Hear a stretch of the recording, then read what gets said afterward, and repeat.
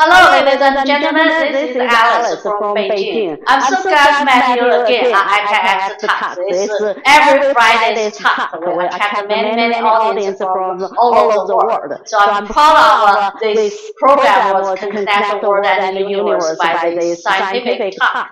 So this week is a great week. This week we have a very great speakers here. Yeah, we have two speakers. One is Chen from MIT, another one is Chen from Stanford University. We have two great hosters here too. We have Zhi from Harvard University. Everyone knows that he delivered a wonderful talk several weeks ago. It's really attractive for his iron jokes. And Paul Weiss is from UCLA. He also delivered a very nice talk at the beginning of ICANX. So he came back often, to charge on the stage, and is a wonderful hosters.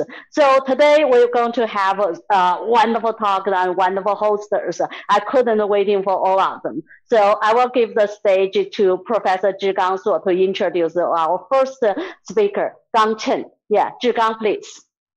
Hey, thank you, Alice. Hey, everyone. Good day. So today, the first talk, this is a wonderful ICANX talk. Today's first speaker is Chen, Professor Chen. So most people know Chen. Chen, just a terrific guy. I have the privilege to know him personally for decades. Just such a devotion to friendship and a devotion to his work and devotion to his family. Just a wonderful human being. But I'll read this bio. Chen is Carl Richard Roderberg Professor of Power Engineering at MIT. For 5 years, he served as the head of the Department of Mechanical Engineering at MIT. He is a director of a research center funded by US Department of Energy. He obtained his doctorate degree from UC Berkeley under another famous Chinese professor. What's his name? Chen? Gang Tian. Yeah, right. She's a senior moment. Anyway, so very famous. Now this is important. He obtained a master and a bachelor degree from Huazhong University of Science and Technology. He was also devoted to that university as well. Just a wonderful human being. Before joining MIT, he was a faculty member at Duke University and UCLA. He has had enormous number of young people trained in his lab, 70 MS and PhD candidates, and 60 postdocs. Nearly 50 of his former PhD students and postdocs are in faculty position worldwide. Unbelievable. He received an NSF Young Investigator Award, an R&D 100 Award, an ASME Heat Transfer Memorial Award, and Frank Kerith Energy Award, and many other awards. Very long section.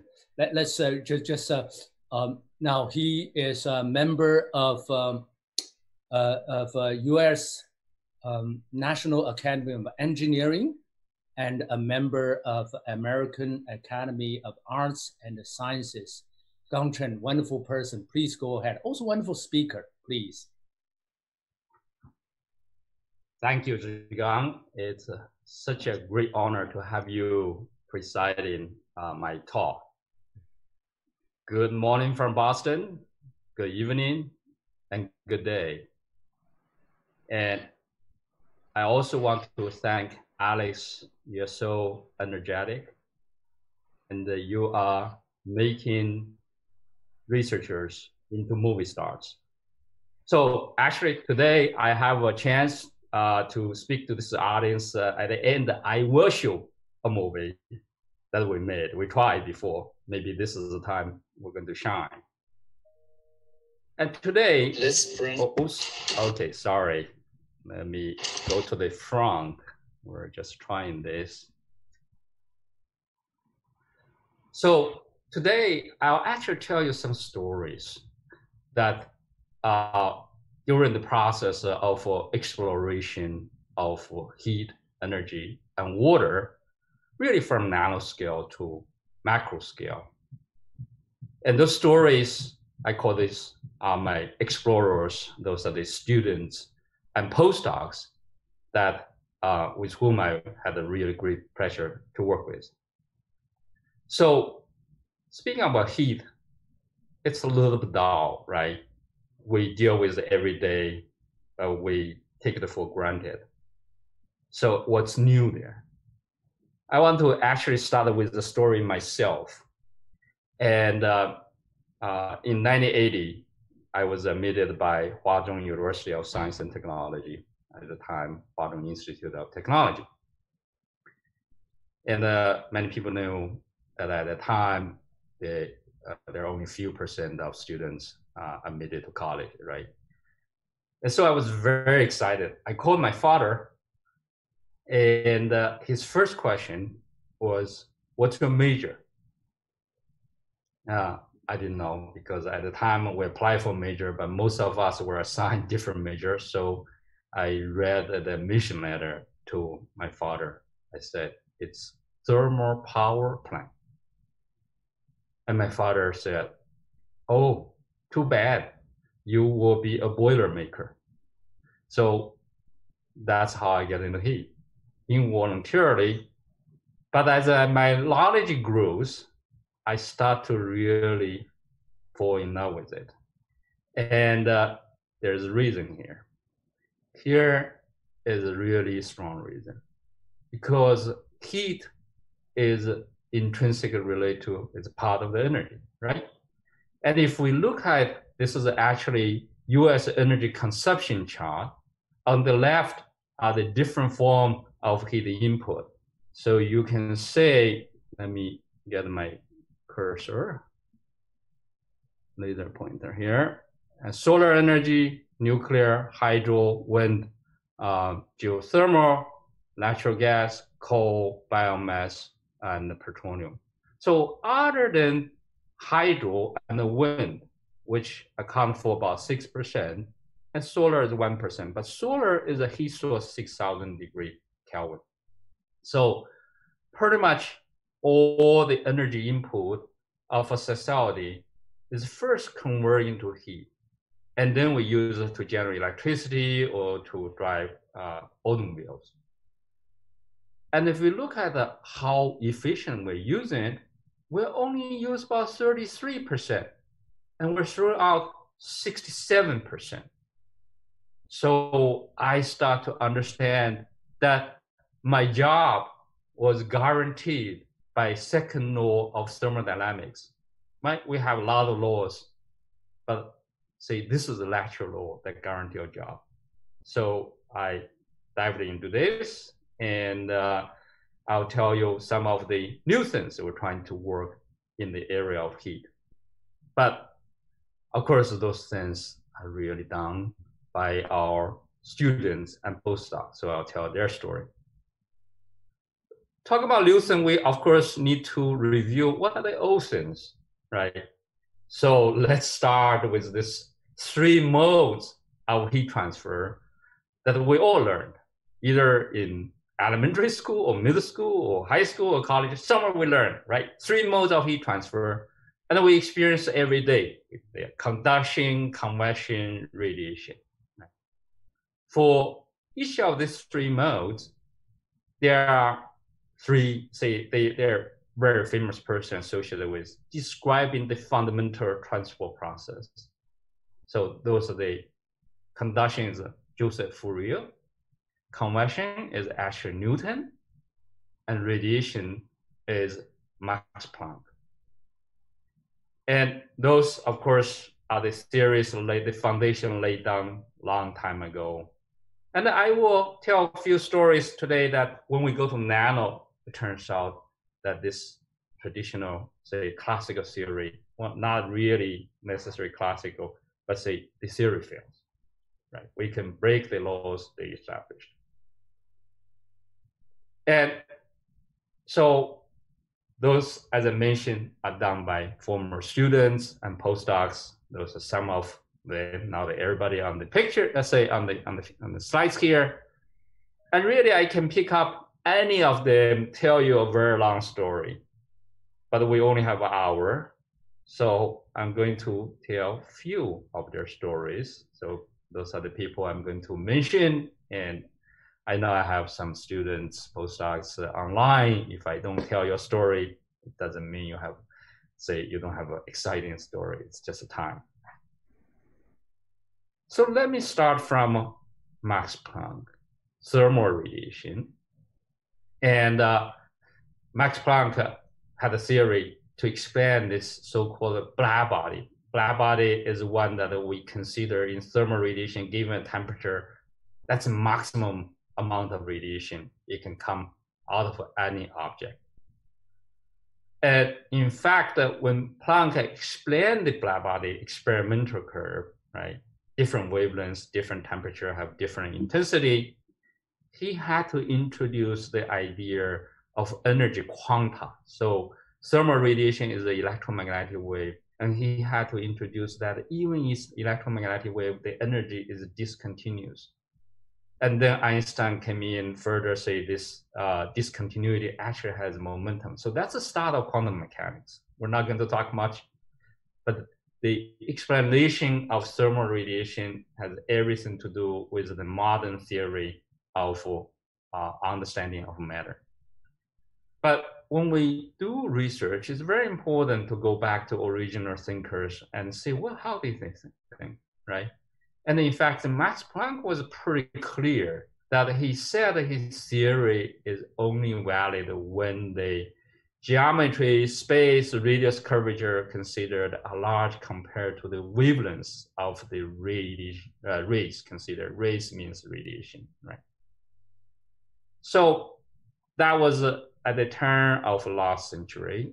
And after his theory, there are other theory developed. So indeed, you can go beyond the Planck's law. There's something here I need to get rid of. I really couldn't say.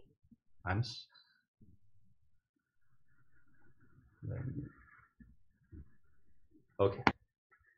So this is the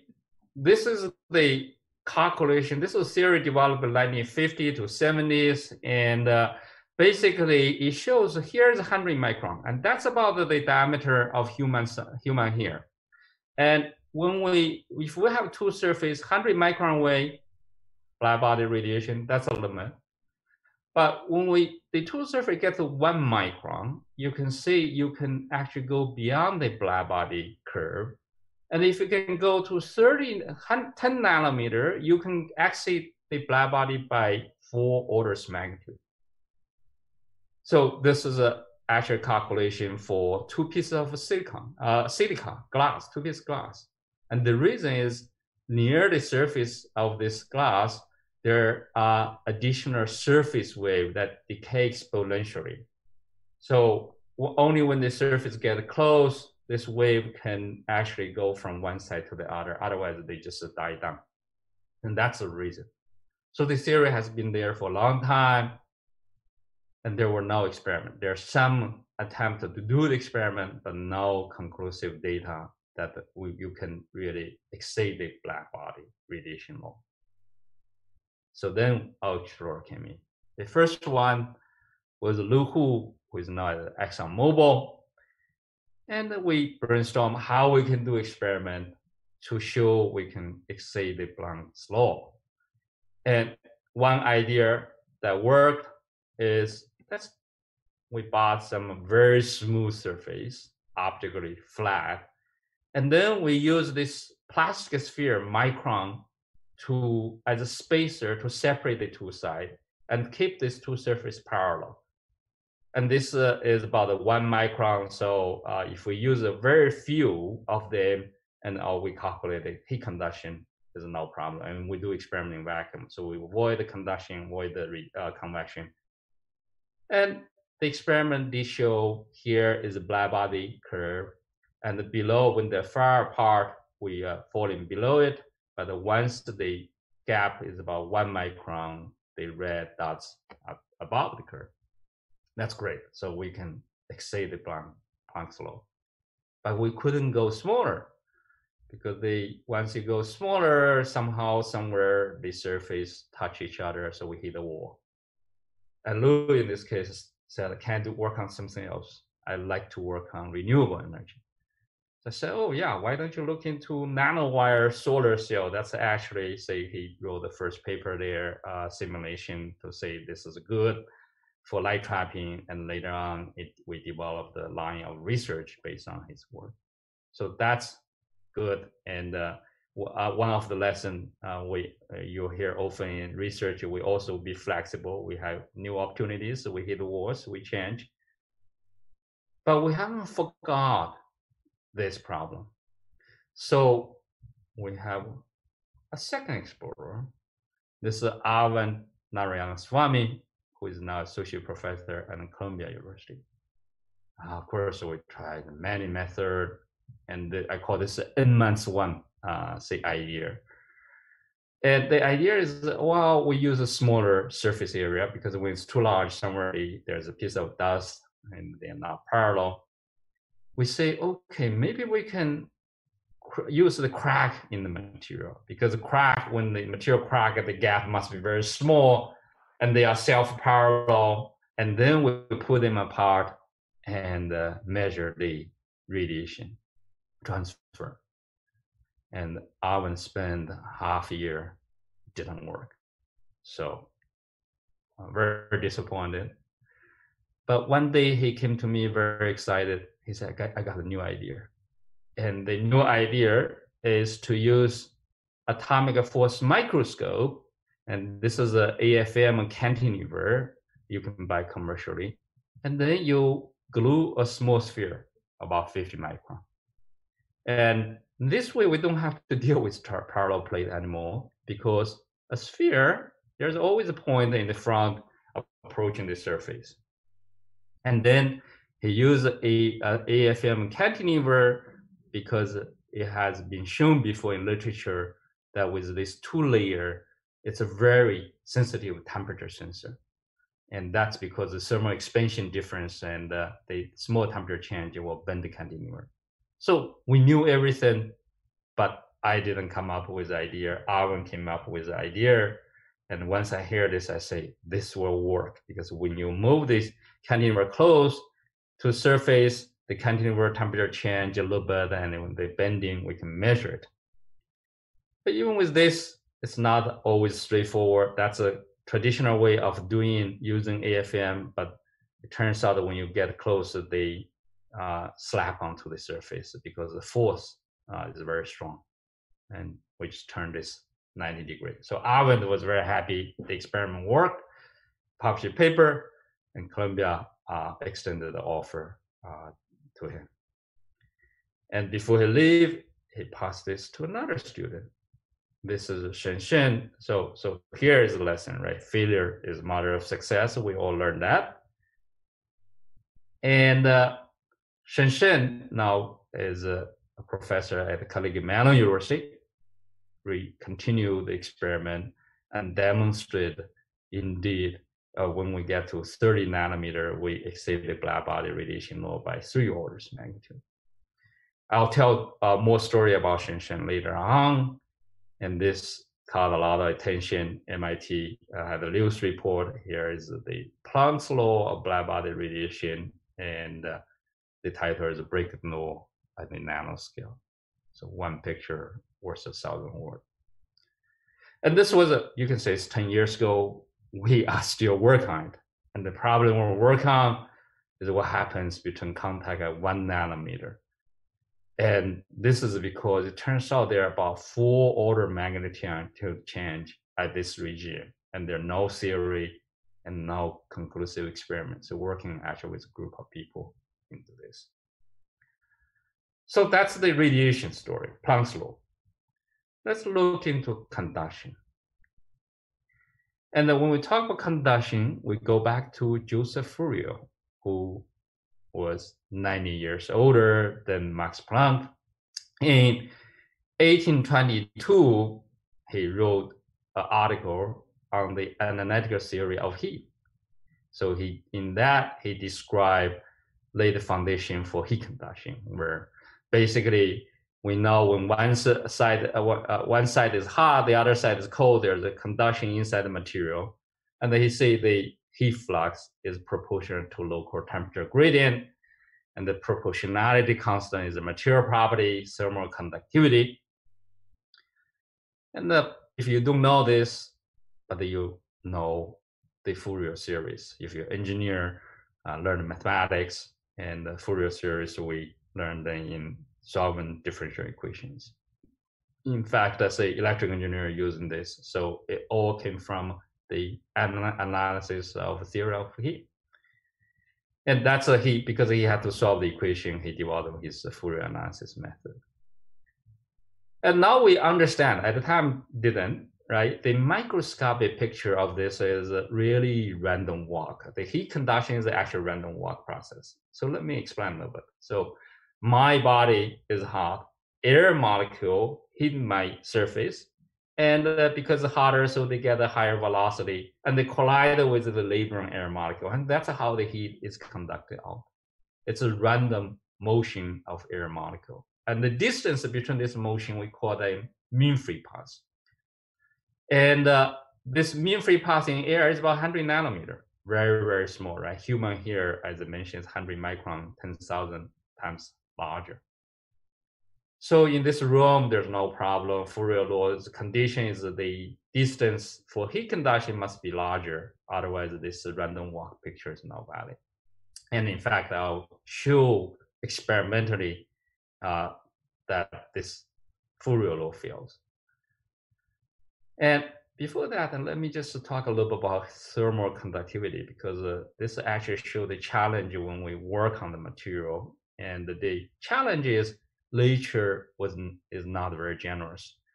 So it gave the material property in terms of heat is only 5 orders magnitude.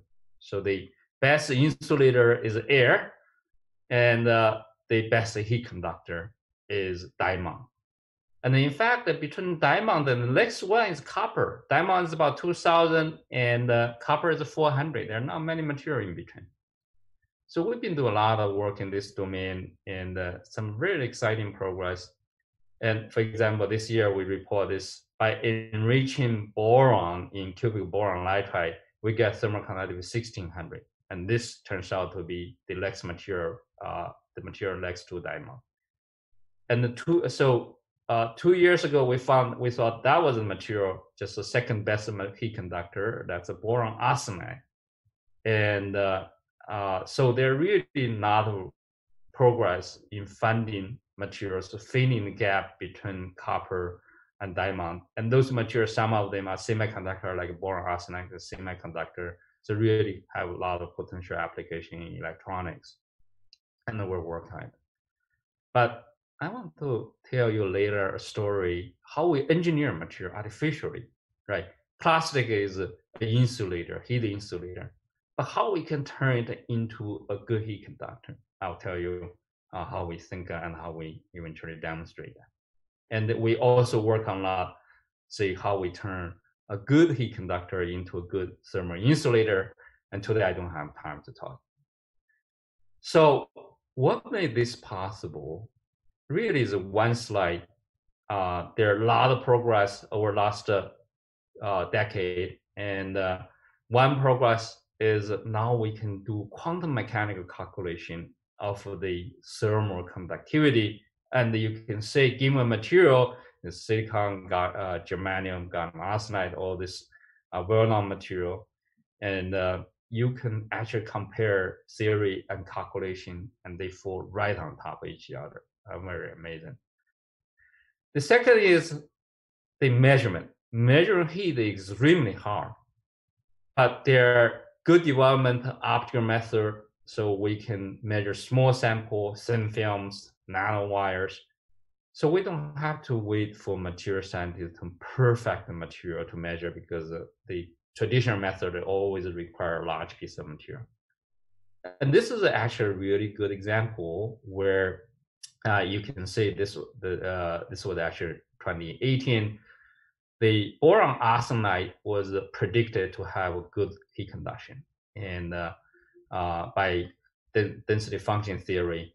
And then there is a program launched to actually demonstrate this. And in one issue of Science, there's 3 articles to demonstrate that indeed this is true. And we worked on that. But that's what I want to say about the new progress. Let me come back to the Fourier law, right, to demonstrate the failure. And this was actually a surprise discovery, experimental discovery made by Austin Millen. So Austin is now a professor at Caltech, and he did an experiment that was surprising. And basically, I said that we use a laser to do a measurement, and he measured silicon. We all know silicon property. This is what the literature. But he first say this is smaller, and then the literature to measure. And in fact, he found that depends on the side diameter of the laser beam, he measured different value. That's really strange. It's the same piece of material, right? And his first experiment was only done up to 80 Kelvin, and he started to see some difference. And I think he knew what's going on. He came to me, said whether he could do to lower temperature. I said, go ahead.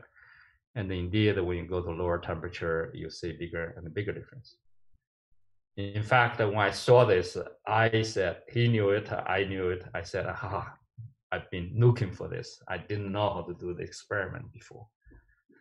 So it turns out that years ago, I wrote a paper basically saying that if you have a heat source, heat goes out by conduction, and the underlying material, in this case, silicon, right? In silicon, there are lattice vibration, atom vibration, we call that photon. And they also have mean free paths, just like air, gas, air molecules.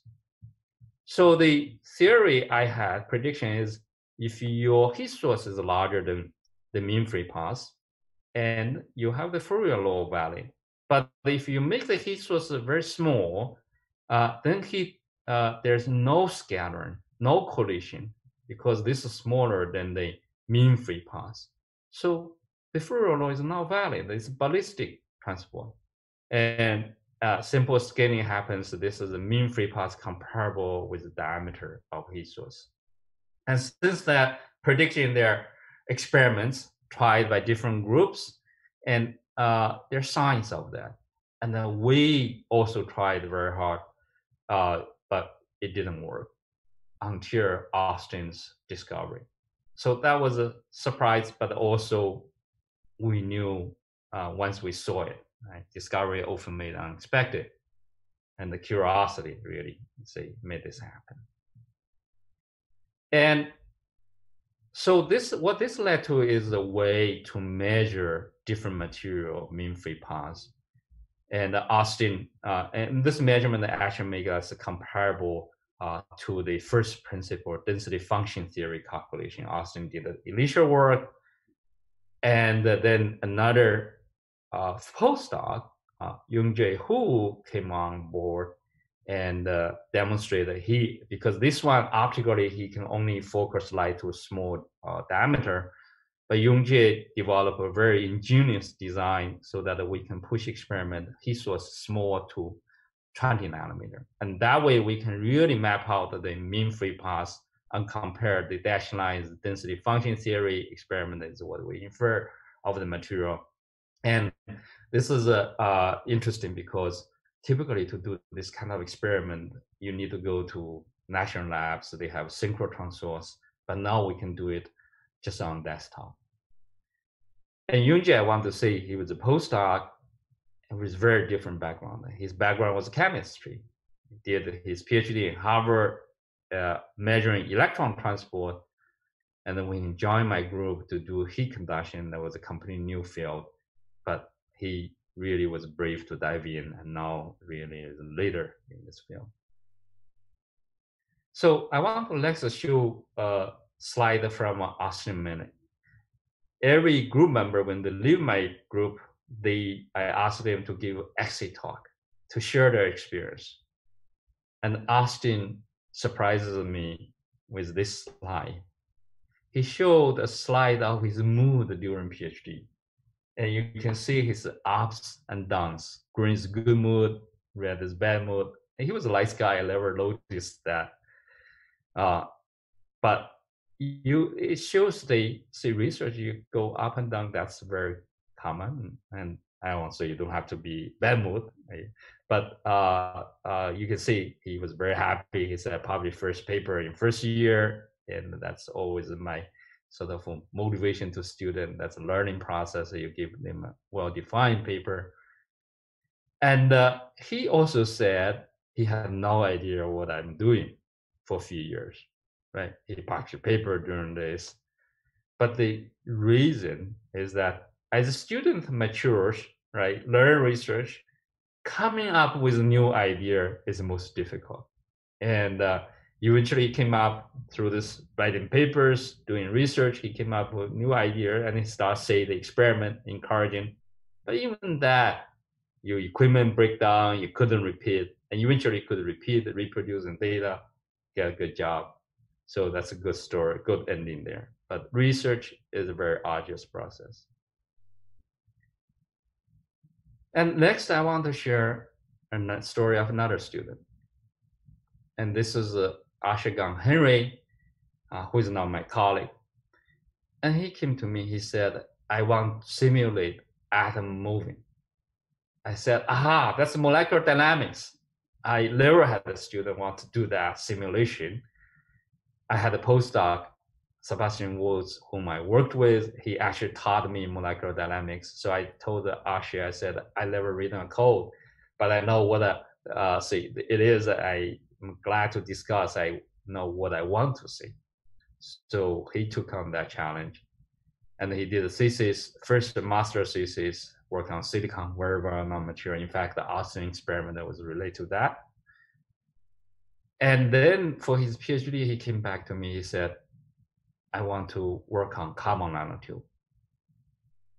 I said, no, carbon nanotube, that was 10 years ago discovered, and we're too late in the game. I suggest him look into polymer.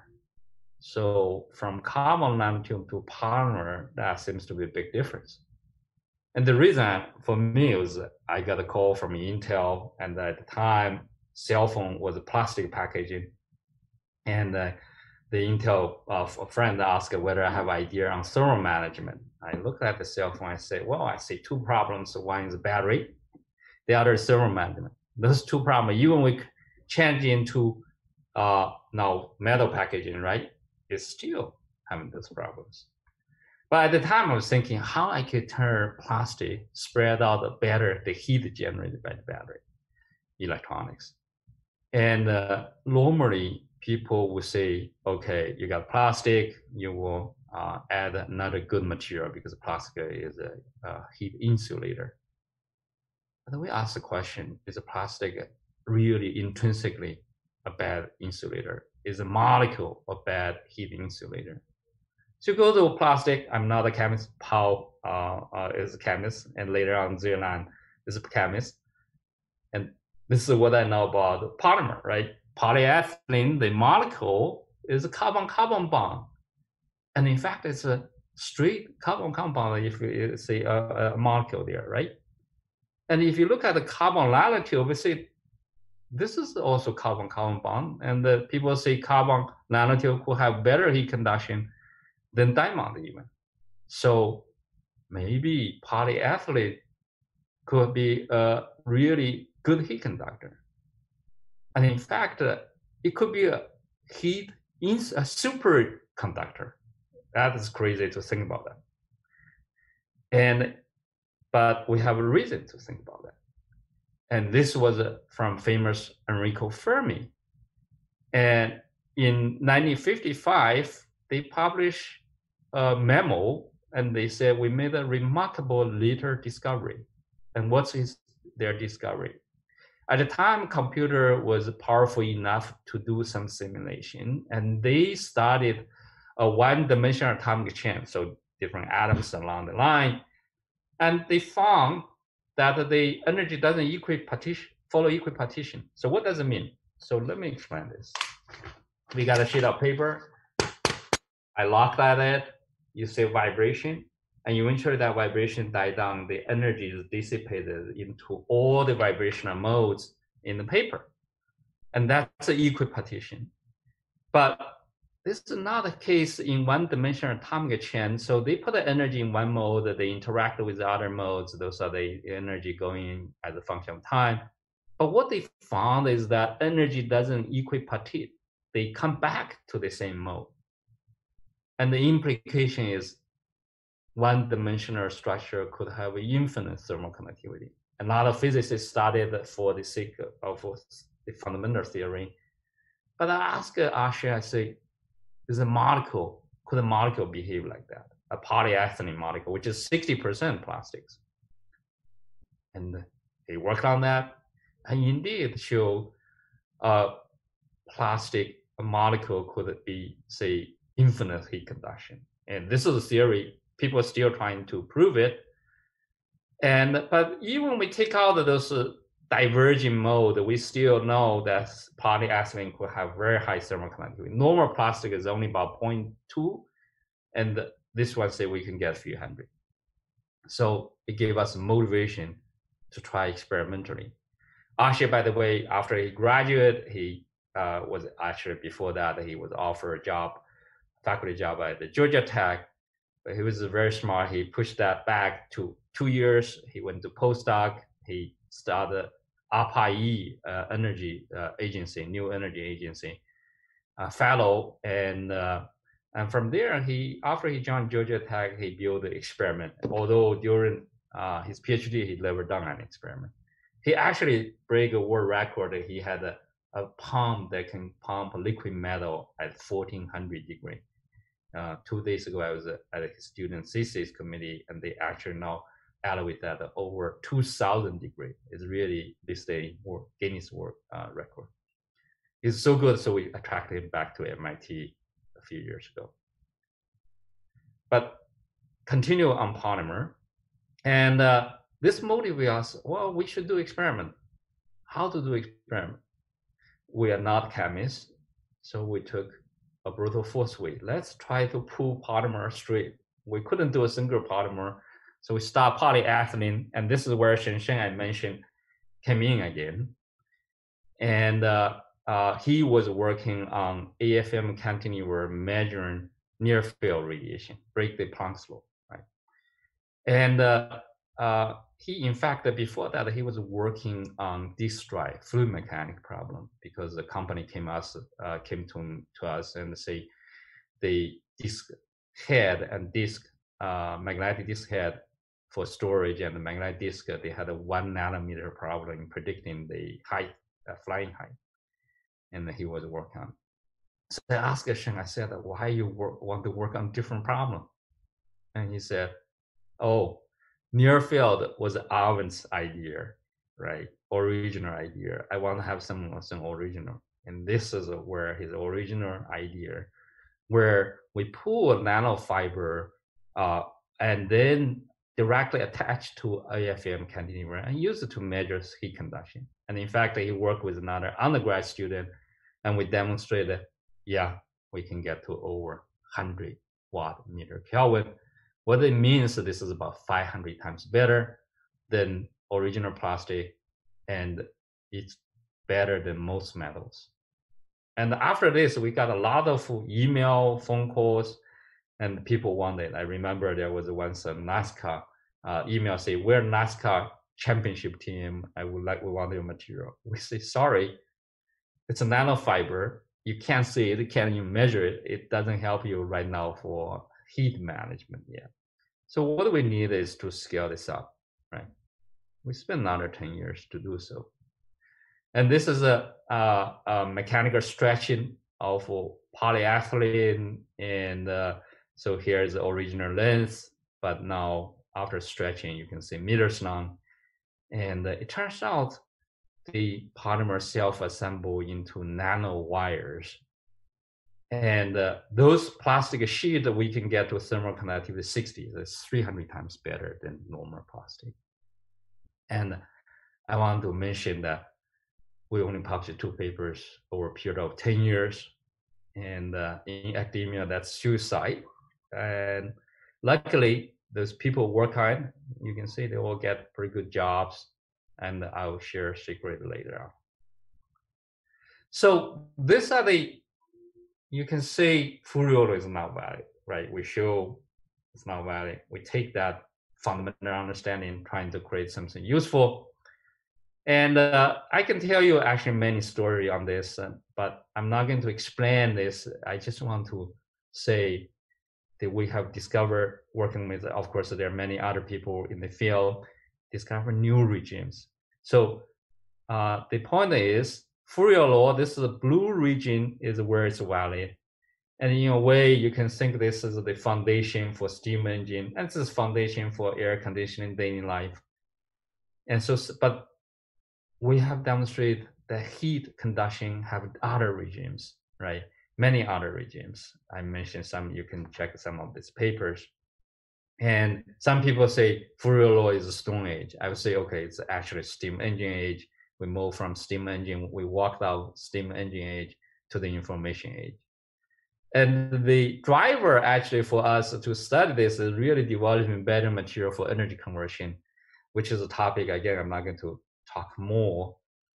But I want to turn attention to a larger scale problem next. So let me start with a story on building energy saving. And we were called upon by US Department of Energy and asking us whether we have ideas to save energy in building. And this is because buildings consume about 1/3 of energy supply. And among this building energy input, over half of them are used for space heating and cooling. So you can say, this is a chart DOE showed us. They say, if you, in the summer, rather than setting temperature 22 degrees, you set to 26, 25 degrees, you can save 15% energy. And then in winter, you dial the temperature lower, you can save similar amount of energy. So they ask us whether we have ideas. And I think one direction they are thinking is whether we can create something that we can wear and cool body. And in fact, you can buy those, right? This is on website that you pass water flowing through the body. And I've been working on semiconductor cooling, and this is also available. Some of you probably have in the car, small refrigerator, right? That's a solid state cooling. And in fact, this was the MIT student team. They now have a company, they have a product, and their idea is using this solid state semiconductor as a cooling. And then we did a calculation, say this is not going to work for normal, say when I sit there for 0 hours because the efficiency is not high enough. And they have other application, so you can look at their website. So we're starting to ask whether we have new ideas. And one question we say, can we take out the thermal radiation? Think about thermal radiation. And turns out our clothes, right, is at a different temperature from our skin. As I said, the air is a good insulator. So between the skin and the clothes, there's a layer of air. You wear many layers in winter, you feel warm. And so the skin is at a higher temperature. Can we radiate out that heat? And turns out clothes is not transparent to infrared radiation. So our idea is, let's look in the fabric itself. Let's make them infrared transparent, but still, of course, for obvious reason, visibly opaque. And we did a simulation, say this, if you can have a 60% infrared transparent, you can dissipate another 20 watts of heat. So when I sit here, I dissipate about 80 watts. With another 20 watts additional cooling, you'll feel cool, and you can dial the air conditioning to a high temperature. So that was the idea and the direction. And the question is how we do it. And we had a lot of discussion, and we have to come up with a good idea to do it, right? In fact, the DOE had a call for proposals, and then we see how we can have a winning idea. Eventually, that idea emerged, and the idea is look at the wavelength difference. Visible light picks up 0.5 micron. This is because of Planck's black body radiation law. The sun is at 6,000 Kelvin, and the peak is at 0.5 micron. In fact, if you think that's a Max Planck work with Darwin. And human body is at 300 Kelvin, so our peak radiation is 10 micron, infrared. That's why in the light we don't see it, right? And so whether an object is transparent or opaque depends on two factors. Why isn't it absorbing? If the material doesn't absorb, but it's highly scattering, it can still be opaque. So it turns out the scattering strength, this is measured by scattering cross-section, and the diameter very much related to diameter. Diameter to wavelength ratio here, when it's 1, so diameter is comparable or larger wavelength, is very strongly scattered. But when you make a diameter like 10 times smaller, the scattering drops by 3 orders of magnitude.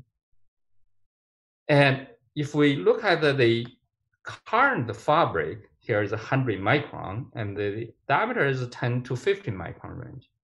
And so for both the infrared and visible, they are all highly scattered. So the idea becomes very simple. Let's make the diameter about 1 micron or smaller. And in that case, for infrared, it's about 0.1, and for visible, it's still here, and we can make the infrared transparent. So we did a calculation, and indeed, say the simulation show here is this infrared transparent, visible opaque simulation. This is a visible range. This is infrared range, high transmittance.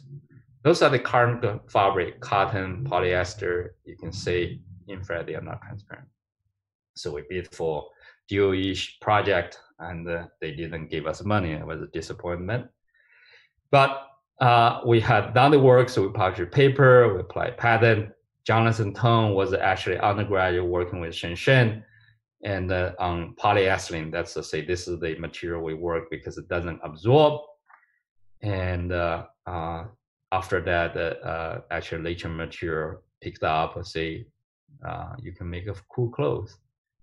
But I also want to say the same idea very often come from different groups. And our Stanford friend Yi Cui had this with Xianghui Fang, and they actually got the DOE funding, wrote a better proposal, and they demonstrated a year later that indeed that's the case. And meanwhile, we'll work on this. And so this is additional thermal channel. And it turns out that by changing diameter of fabric, we can make the either infrared transparent or infrared non-transparent. So we can make the either cooler and hotter, and you can save materials. So this is say, an example showing how we generate ideas. Next, I want to talk about the water. Water and energy are really two grand challenges for humanity. And right now, there are about 4 billion people on Earth. So more than half of the people suffer from water stress. So as global warming become more and more, say the Earth become hotter, the ice sheet melt, and glacier melt, we will say have even bigger challenge as the fresh water disappear. So I want to tell 2 stories on water. The first story came from a student, Anurag Bajpayee, and he's now CEO of this company, Gradient Corporation. And he came to me after he was admitted to MIT, want to work with me. At the time, I said, sorry, I don't have funding. So he went to work for a professor at Harvard Medical School. And for his PhD, he came back again. He said, "Can work with you." At the time I had funding, I said, "Oh yeah, welcome." So he joined my group.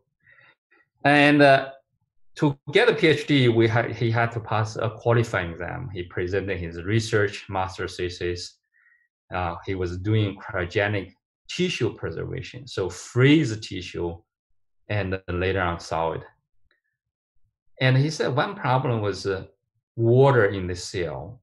And because water during freeze, they form ice break the cell membrane. So to solve this problem, he used soybean oil to suck out the water. And during the exam, we had another professor, John Linhart, and he was curious because he works on desalination. He said, "Does salt come out?" And Anurag said, "No, salt doesn't come out." So we said, "Oh, that's good. That's your PhD thesis." So he developed during his PhD the oil and the water desalination tank, direct solvent extraction. So the idea is simple. So you dump water into oil.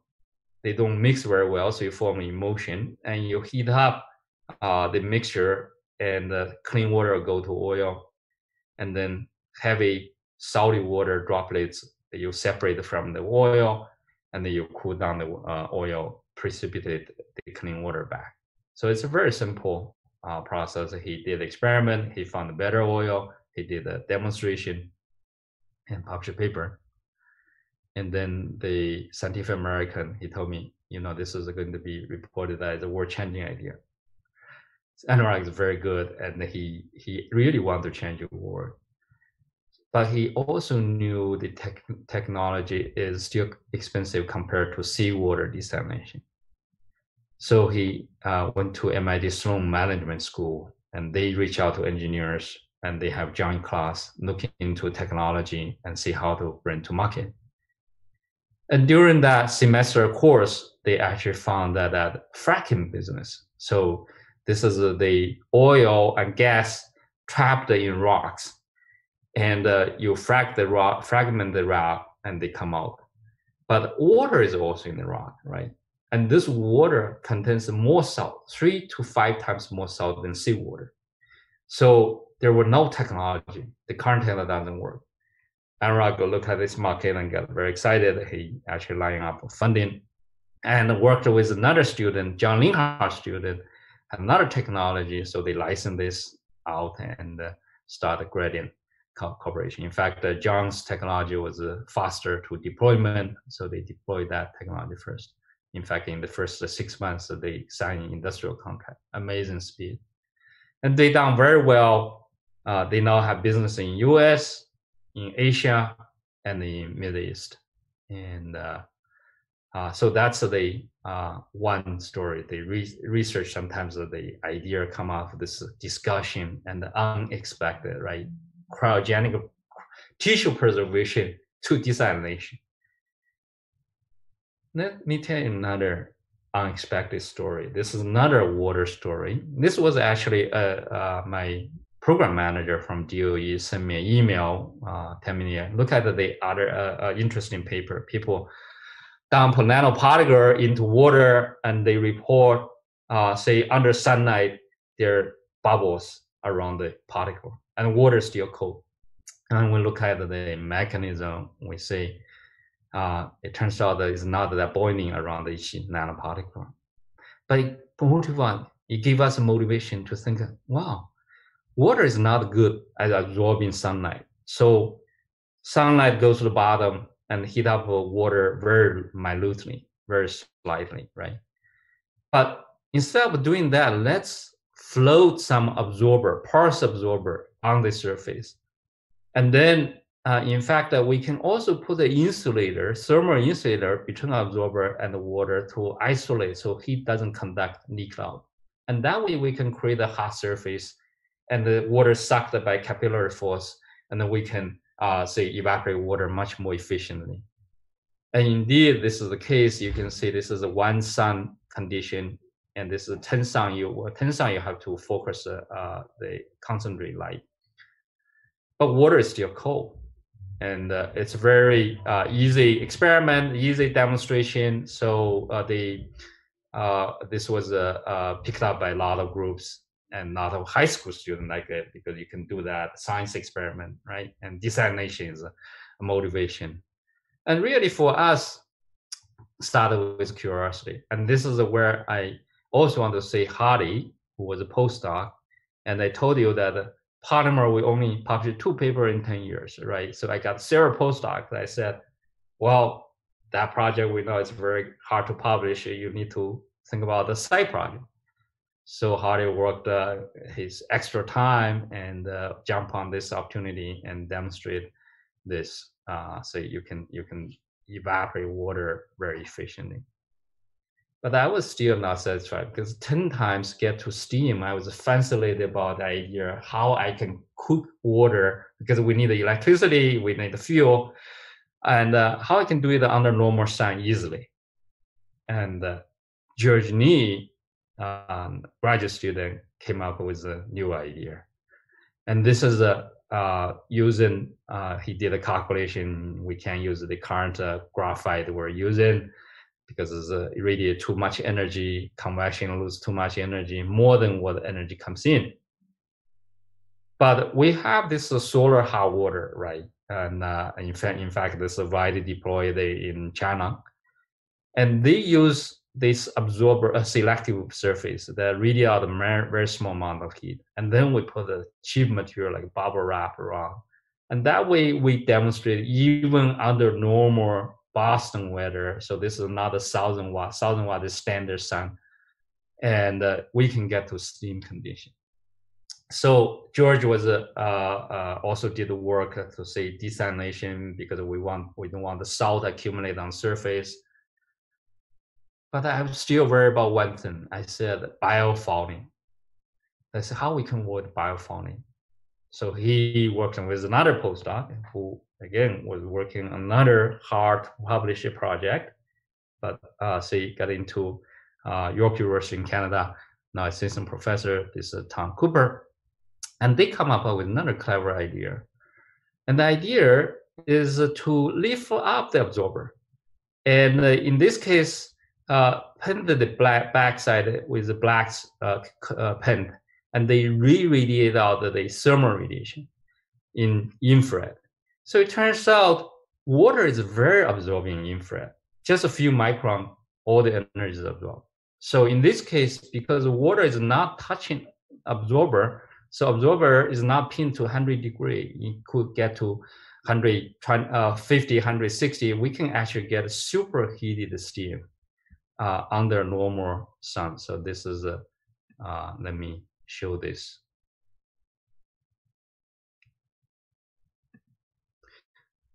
Right. So saying this is normal solar condition, and you get actually superheated steam.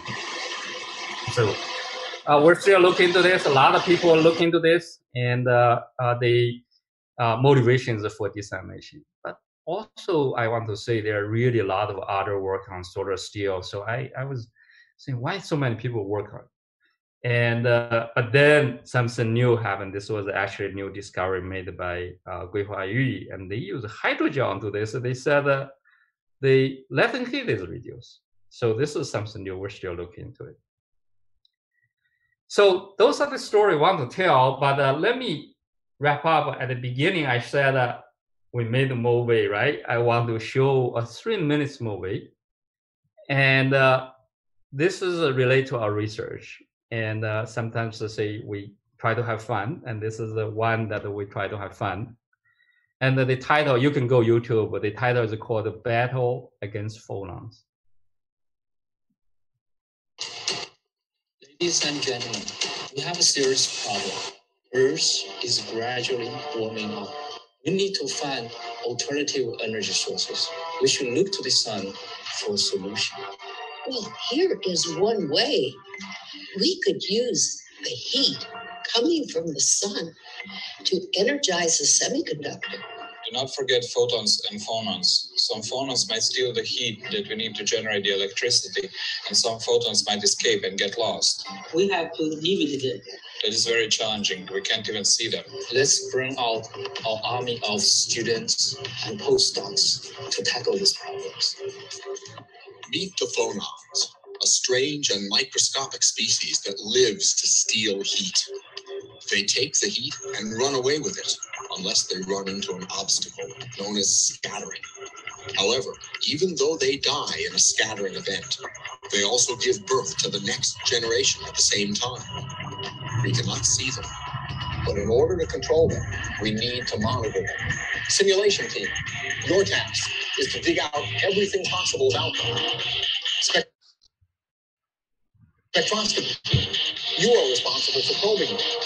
Materials team, you are responsible for implementing the design. Photon team, you are responsible for trapping incoming solar photons and keeping photons from escaping.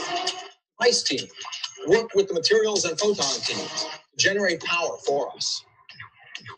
According to my simulation, these photons have a wide range of travel and distance. We can use interfaces in materials to limit their travel by placing these interfaces nanometers apart. It'd be nice if we could confirm these ideas.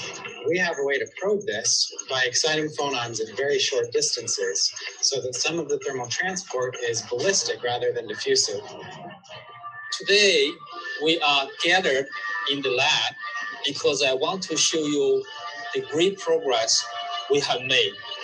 Daniel, please. We took the photon absorber from our photon management group and we combined it with phonon transport limited nanostructured thermoelectric materials from our materials group to build these prototypes of, as we call it, STAG, which stands for Solar Thermoelectric Generator. When the sun rises in the morning, the absorber side will heat up, and this heat will drive the electrical energy carriers down to the cold side of our stack. This will build up a voltage that can be used to power an electrical device. I knew all along that you young people could make it work.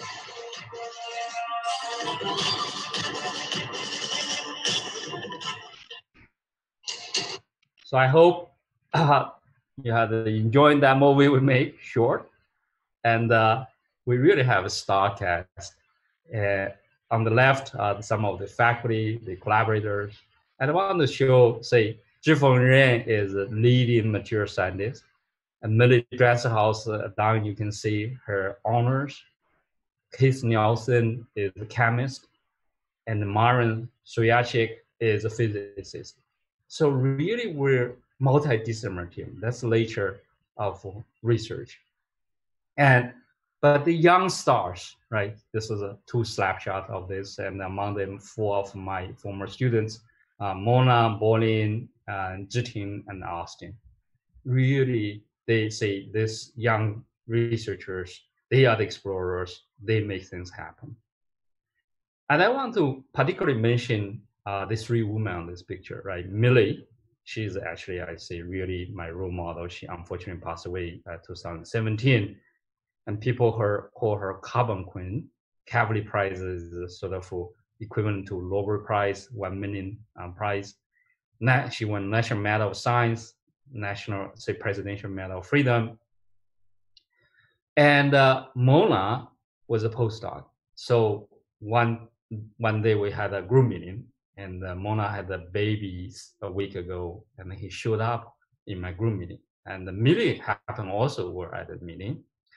So I said, Mona, why you came over? I was expecting really she should stay at home, right, for a month, Chinese tradition.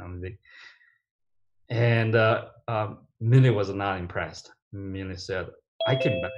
But Millie had 4 children, right? And she said, I came back the next day. And then Zhiting also had a baby. She was a graduate student. And half months later, she drove to Argonne National Lab to do experiment. So I want to share this really amazing story. It's dedication, and that really make breakthroughs and come from really this kind of dedication. So my time is up. So let me summarize, and I hope I'm sharing the exciting but arduous journey, right? Research is arduous, but it's exciting. The journey, it's a sweet when, say, after a lot of effort, and journey can take you to different directions, right? Failure is mother of success. Discovery often made unexpected. Ideas originate from knowledge, discussion, failure, trying. Think out of the box with fundamentals in mind. And really, to do research, going into a new direction, need curiosity, courage, and persistence. I work on heat. It's an old subject, but it's very important. Energy, water is related to our daily life. And we show that even in this traditional field, there are golden opportunities, and that nano make a big difference. But we need to think from nano to micro to tera, and really to benefit mankind. So let me again acknowledge my collaborators, former students, postdocs. Those are really passionate, and you can see the people in red are people in the faculty. But say I'm proud of every one of them in company, start company, working in government labs, and with that, I'll stop here. Thank you.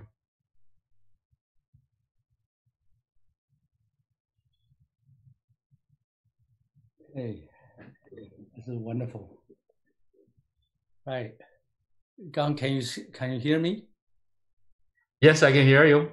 Okay, terrific. It's such a uplifting story. I know many high-level stories. We have so many meals together, but at this technical depth, we seldom do. Wonderful. So, yeah, Alice is projecting questions for you. So should we? Yeah, let me read this question. Read aloud. So question one from the audience, Professor Chen, thank you very much for sharing your stories of exploration. How about if a student do not ask any questions, or someone have unseen, nonsensical questions anyway, how to guide them to reasonable channel? It's a very good question. Of course, everybody is different. Everyone is different. I think it's important to create an environment that any question is encouraged, right? Sometimes even you might think it's a nonsensical question, make your head spin, make you say, how I explain it, right? And in that process of trying to explain things clearly, ideas are generated. And we see this so often, right? And I also seen students, among my students, some of them really had difficulty in speaking out, and you encourage them. And in the process, I see student, typically PhD student and graduate student, they progress and they become more and more talkative. Yeah. Thank you. So, this is a question two from the student, from audience. Professor Chen, how to supervise students to overcome hard time during their PhD if their ideas always don't work? They have no good results. Yeah, as a faculty member, as we all have that kind of experience, right? And there are many times things don't work out, and sometimes you have to step back, define problem better, right? And I try to set up a better defined problem in the first year. So student, I say, okay, if you solve this problem, you sort of also anticipate that they could solve the problem, and you publish a paper, and you learn the process, you build your confidence, and so so since it doesn't work out, you change direction. I have given quite a few examples, right? In Nu Hu's example, he did experiment. We want to push to a smaller distance. but we couldn't, and we hit a wall, and you change the direction. And he actually wrote a very influential paper in the new direction. So direction change is nothing wrong. Great. Question 3. Dear Professor Chen, the cool fabrics is really cool work. How about the power consumption of this new material? Is it wearable? So the key idea is there's no power consumption, right?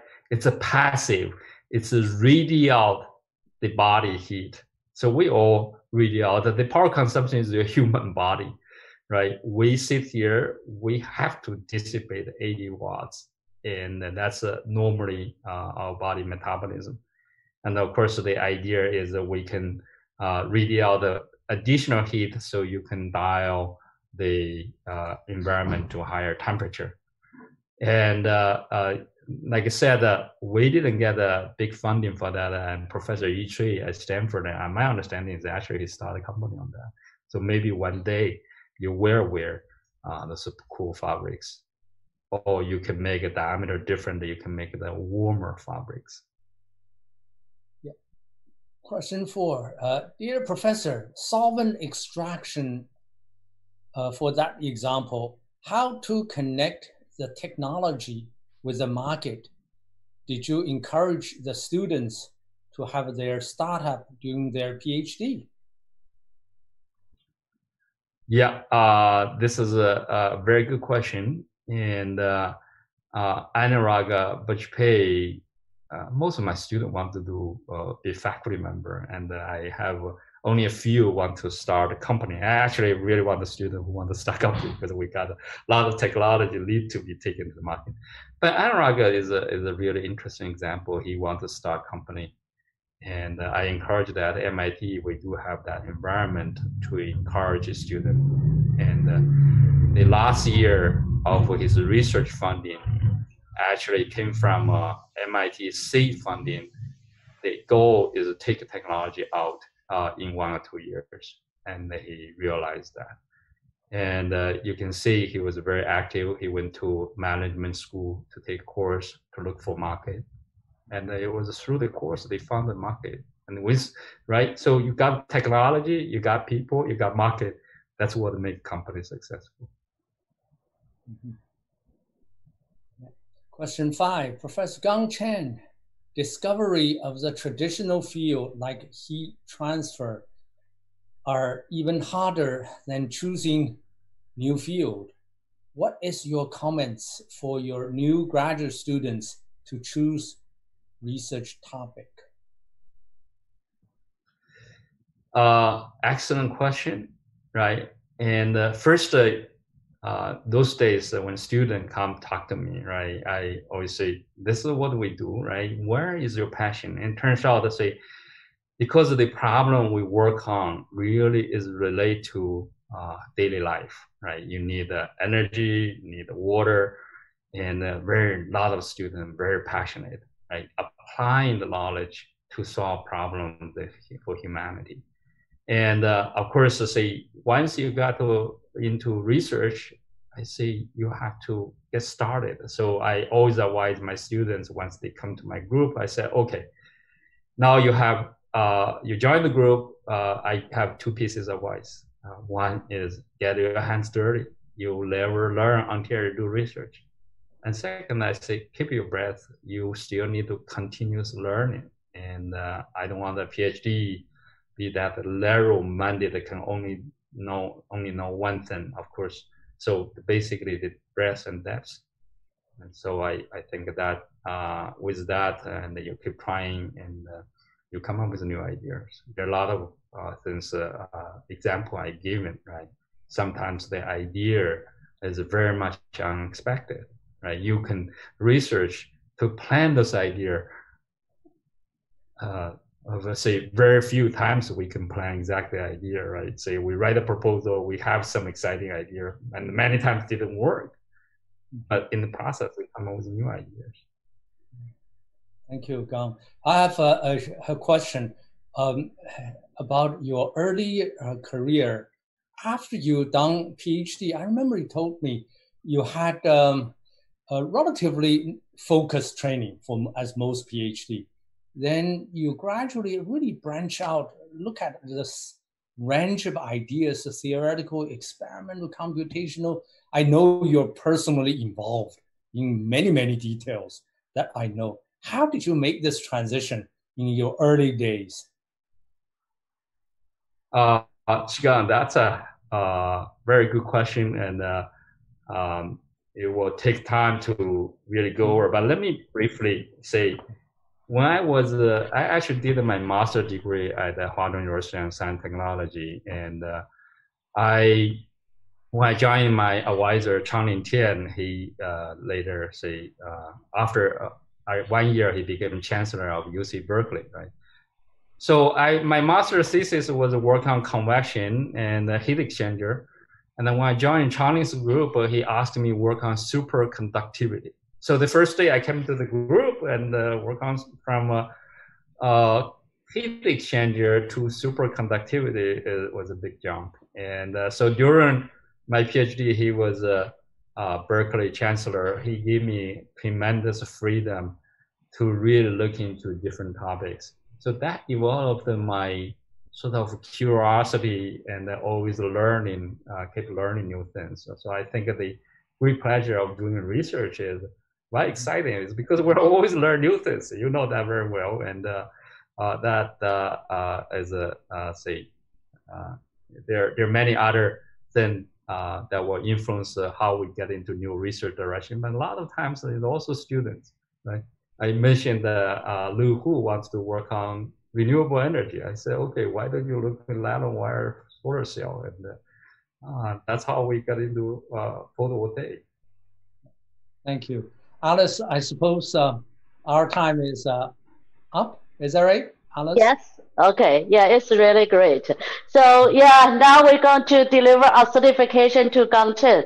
Yeah. So Professor Chen, yeah, we're really proud of you, and yeah, we want to deliver this I Can Act certification to you for your technology, your stories will really connect the world and the universe. Yeah, that's the electrical version. I will send you to later for the hard copy. Okay. Yeah. Well, I met you in person. Yeah. So I see everyone here. Yeah, it's time for our dialogue part. So today is really a big group. Yeah, actually lecture group. We have Chen, Nan, and Zhigang, and also Paul here. Yeah, so we want to talk the story about untold story of explorers.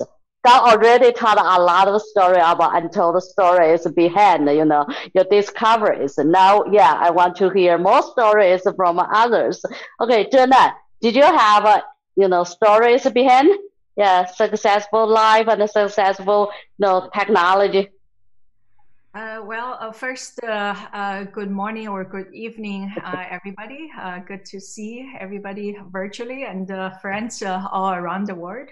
In terms of story, I think for scientific discovery, a lot of time we did not really expect kind of when we started research, we did not really expect the research would go the way we always kind of anticipated.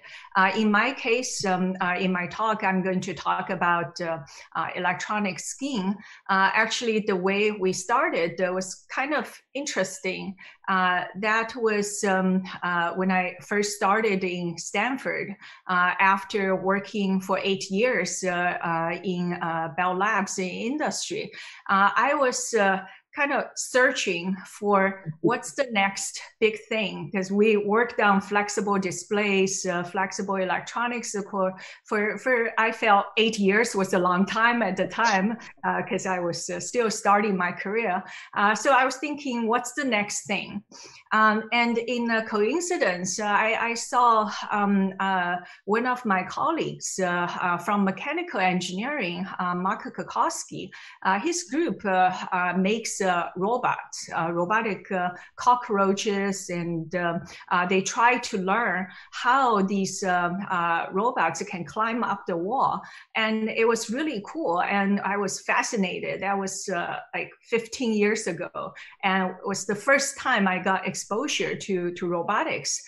So I asked him, well, is there anything that your robot cannot do that we can help?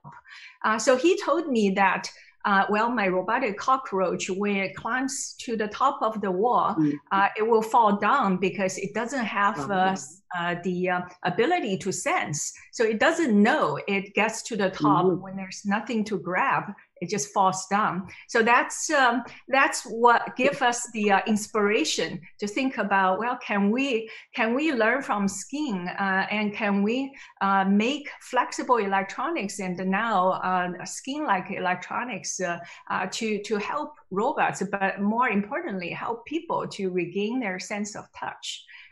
So that's how we got started in this whole kind of adventure of skin-inspired electronics. That's the behind-the-scenes story, I guess. Okay, that's a really good start. Glad to know that. Yeah. So Zhigang, yeah, you already asked Gang's, a lot of questions about how he know a lot of things. In my opinion, yeah, I think you know everything. You must have a lot of stories for how to, yeah. Let me first say hello to Chen. It must be very early. You're California. Yeah, good to see you. Looking forward to your talk. So Gang talked in his talk focus on his students, his group. Now I also have a lot of students' story. But let me just talk a little bit about the influence of colleagues.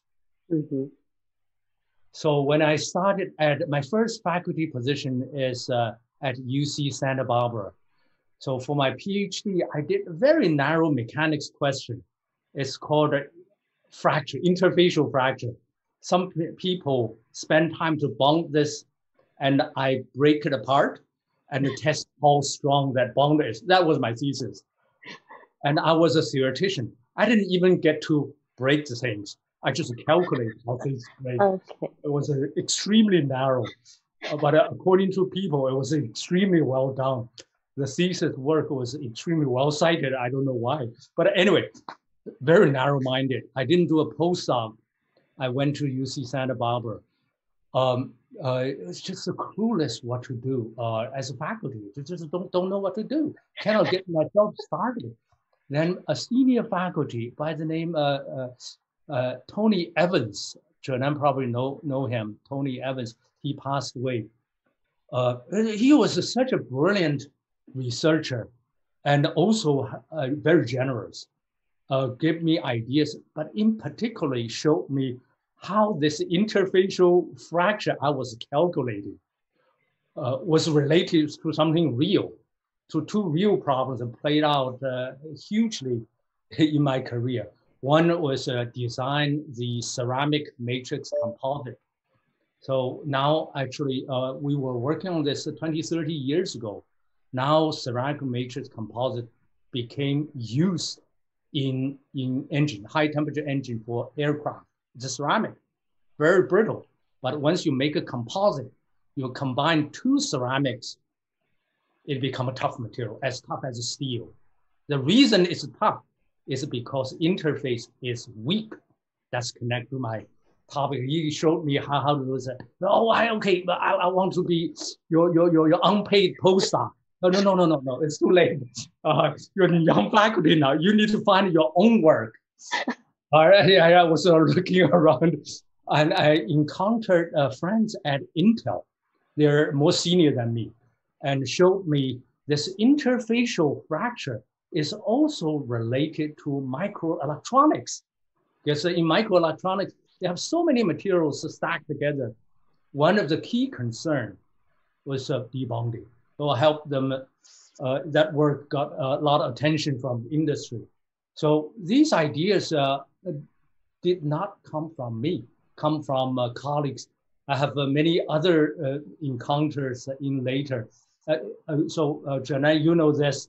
I learned to do stretchable electronics from Sigurd Wagner, right? It's all connected. So colleagues, wonderful. Thank you for this opportunity. Okay, yeah, it's really, really interesting.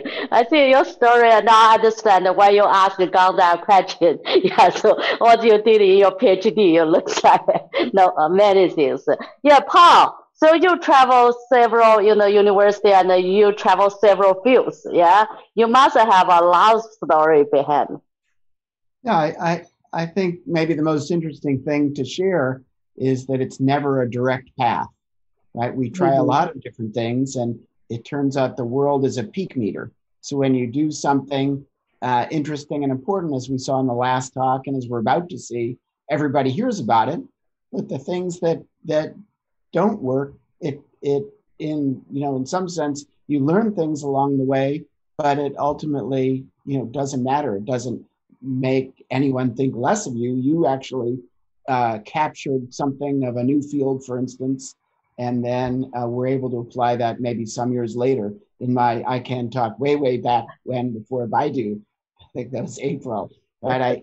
I talked about how for 10 years we worked on controlling molecules with membranes, but we had no idea what to do with it. And it wasn't until we moved to UCLA and started interacting with clinicians and people who do bone marrow transplants and cancer immunotherapy that it dawned on us that was a way to introduce biomolecular payloads into cells to, cure diseases. And so, one of the wonderful things about UCLA is we have all of science, engineering, and medicine around one courtyard, and we talk to each other all the time. It's the smallest of the UC campuses, even though we have the most people. And so we share problems.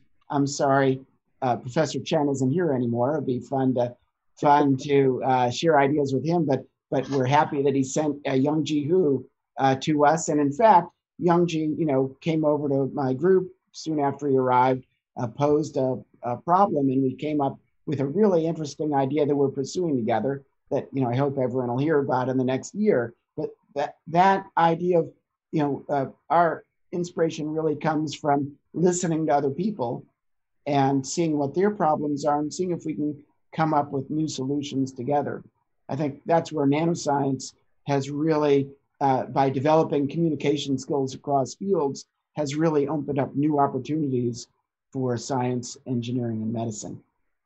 Okay, yeah, you mentioned one, UCLA young faculty was Gang's students, right? Yes. Yeah, that came to our next question. Yeah, how to nursing the students? Yeah, Paul, you remember? Yeah, our second question. Indeed, yeah. So we wanted to ask each of you how you select people for your groups. And Professor Bao, maybe we'll ask you to go first because you'll be getting ready for your talk next. And as you know, someone from my group is very interested in the answer to this question. Well, for selecting student, I like to talk to students first to figure out what they're interested in, and I usually do not expect that the students already know a lot about our field, but I look for students who are curious, who are excited about new problems, and who want to just dive in and learn new things. And then if we're both excited about the problem and there's this interest, then we work together. And I also view that as an advisor, I learn together with my students. If the student is able to navigate and find the search for literature and come back with their thoughts, and then I'm the sounding board and I'm the person to discuss with the student, then we figure out what's the path forward. Okay. Super, thank you. Gang? So first, good morning, John, and great to see you online. And Julian already said very well, really talking to students. And I also want to add, say, when I meet a student at the end, I say, I actually have 3 criteria. And I say the first criteria is motivation, as we all want to motivate students, right? And you're motivated because you want to work on those problems, and say you want to say you have the common interest in. And second, I tell students, I said I want to be really open-minded, and this is because the thing we learn when we do those days, right? It's very interdisciplinary. All of the people sitting here can tell the stories working across the different fields. And I'm a mechanical engineer, and students come in. I say you have to learn heat transfer, you have to learn fluids, you have to learn thermodynamics. But beyond that, you have to learn quantum mechanics, you have to learn materials, you have to learn electromagnetics. And I start to learn chemistry. Oh, it's very hard for me now. Hard to remember those things, but so this is the open-mindedness, right? Mm-hmm. And originally I only have this tool, and as I grew more and more, I found another thing I add, and this is communication. I say I'm not say because like Joanne said, we're sounding board, right? You need to learn, you need to communicate, not just with me, but also you learn more by communicating, talking to lab mates, talking to other faculty, talking to people around you. You learn faster. So that's sort of, I say, before you join, I just want to make sure I deliver this my sort of expectations, and I'll stop here. Yeah, thank you. So yeah, I don't know. I don't have a good way of picking out students. So this is a practice of what I do is I look at their grades. If their grades is too high, I need to worry. Maybe the guy spent too much time. Why? But if they're too low, maybe the guy hasn't got his act or her act together to just work. So I look out for people, the grades not too high, not too low. So I seriously, too high is a minus to me. Anyway, and then really after students, of course, look at the recommendation letters, especially from people you have some calibration of. Then I guess at least in mechanics, the good researcher, the characteristics can be quite different. I don't know what are the great characteristics of good researchers. I don't really know because it's just too diverse. So when they came in, I spent a lot of time. I never had a huge group. Shannon, you had a huge group. I have a small group. I spend a lot of time with students weekly, try to discover their interests and their talents. Also, I ask students for each meeting. I have a weekly meeting or bi-weekly meeting with individuals. I ask a student to propose an idea to me, and then I just shred that idea, and then ask them to fight back. So just defend their. Eventually, some students discover their own ideas. So so it seems to every student works out fine in the end. So that makes me feel there's not much need to choose a student in the beginning. Okay, it is very interesting. So Zhigang, your answer was really out of my mind.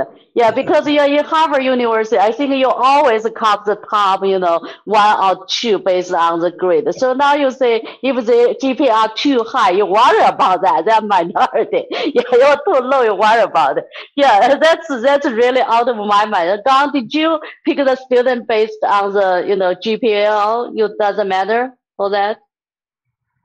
I don't look at GPA. I don't look at TOEFL. I don't look at GRE. I talk to students. I look at the letters. So I have not exclusively like a Zhigang to see if the students are top one, not picking the student. No, I have not.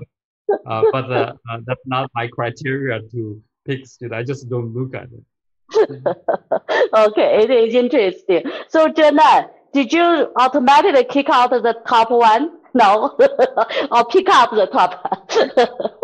Like a guy, I also don't look at GPA or GRE. I figured students, if they are admitted to our graduate program, they are always one of the best. But the recommendation letter does help because I like to know a little bit about how the student interact with others and how they work, and also when I talk to students, I like to understand their way of thinking. I feel that the way of thinking is something very important, and that's how we think about problems. Okay. Yeah. So, Paul, you pick up number one or not, or you pick up based. Yeah. I also ignore grades and test scores, and I go immediately to letters of recommendation, and then talking to the students. And once upon a time, having good hands mattered tremendously in our group. And I used to look for people who fix their own automobiles, but nobody does that anymore. I have one student who does, and that was a criterion because in the laboratory, you have to make the electronics work and the plumbing work. And when you put something back together, all the parts have to go back in. It's not like you can leave a wheel off in a car and have it work. And so people who did that were used to, many of the things that we needed to do that were fairly routine, but if you miss any of them, then nothing works and you're set back a week or a month. We don't have something like that anymore. And I've been searching for what the equivalent is for the people who build new instruments and new tools. And so if anybody of this very large audience has some ideas, please do share them. Oh yeah, that's why I ask the questions with all of you, because the audience here, they are young students. Yeah, especially in mainland China, most of the students are fighting for their GPA. They try to get the highest score, in the GPA and the GRE and all this, but maybe they're missing a lot of time to training in lab. I think, the top scientists, the answer here is we'll encourage students maybe do more, kind of work, get your dirty hands, right? In the lab, it's more important, and get a good recommendation letter. That's more important. You can get to the top group, the top scientists. Okay, yeah, thank you all of you. That's really great dialogue. And I'm looking forward to next talk. But before the next talk, I think I have a new thing to announce, a big thing to announce. Yeah, today we have all these top scientists here to, see this big moment. I can act tax, and now it's moving forward. We have another partners. Paul Weiss will be our coordinators on I Can Act Tax. Welcome, Paul. Yeah, so Paul, please. Yeah. Oh, thank you so much, Alice. I'm delighted and honored to help you in this adventure and bringing the world of science and engineering together from all over. ICANX has become a phenomenon. We joined forces from early on to help identify research stars like we see today, and also rising stars, so that we can have scientists and engineers bring their accomplishments and stories to this amazingly large audience, bigger than we would ever see at any conference we visit or any university or research institution we'd ever see.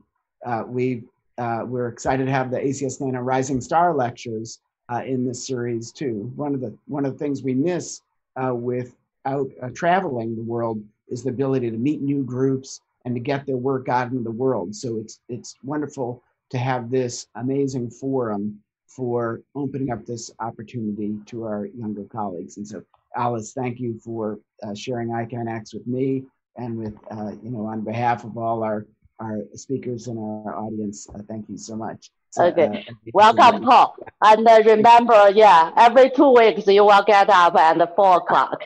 Yeah. I'm afraid so, yeah. Once. Yeah, that's really hard job, you know.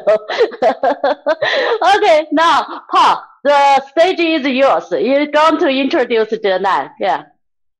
Very, very good. Okay. Well, I'm honored to introduce my friend and colleague, Professor Jinan Bao, who's the chair, and Keiki Lee, professor of chemical engineering at Stanford, and also a professor of materials science and engineering there.